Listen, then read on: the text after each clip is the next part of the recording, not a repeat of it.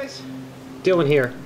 Kind of a different kind of video today, but I'd like to show you my Venus flytrap.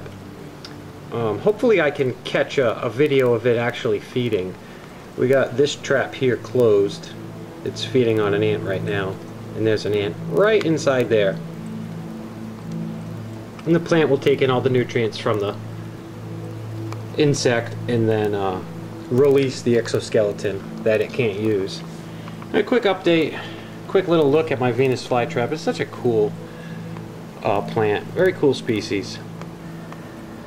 And this is a tinier one. In the past I've kept much larger ones, but this is fairly new. I just picked it up about a week or so ago. And I'm going to try my luck at it this spring. In the past I've been able to keep them for a little length of time. The winter dormancy period is usually when I have the most trouble, is getting them to come back to life in the spring. But we're gonna try this one for this spring and summertime and see what happens.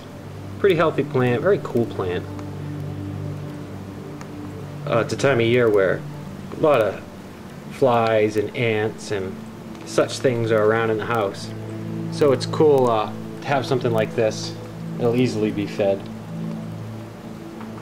And they're actually native to America. The Venus flytrap comes from North Carolina, living in you know, boggy, swampy type regions. You see how I have it kind of almost immersed in the water, and what it's potted in is mostly, you know, sphagnum and peat. Really moist substrate for the Venus flytrap. Like I said, they grow in bogs. But yeah, he's a tiny little guy. And a quick little video. Here's the fish room during the day. I don't often show it during the day because of the reflection.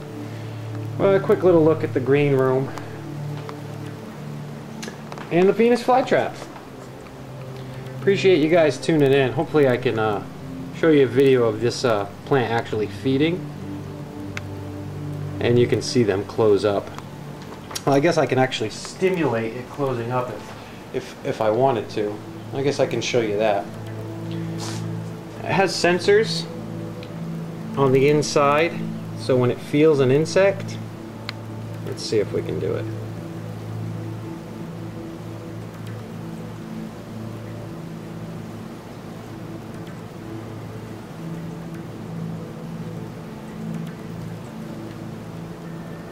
And there it goes. Unfortunately, it closed it up, used that energy to close up, but is not rewarded by any bug, unfortunately. Just camera time. But again, thanks for checking out the flytrap, guys. I often like to do different videos this time of year. Springtime, lots of stuff going on. The garden is in full effect, and I guess I'll show you that real quick. Oh, you can't see too much, but the garden is in full effect, and I'll get you guys out there and I'll show you what's going on. But appreciate you guys tuning in. Y'all have a good one.